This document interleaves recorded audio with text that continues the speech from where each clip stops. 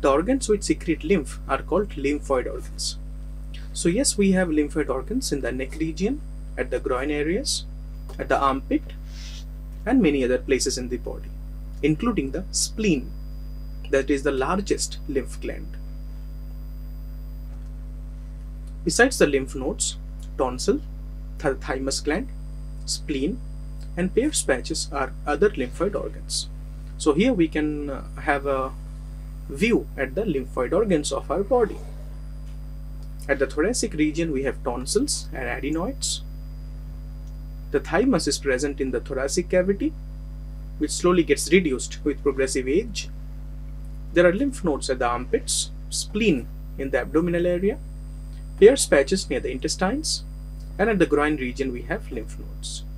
We know there is a vermiform appendix at the terminal part of our large intestine,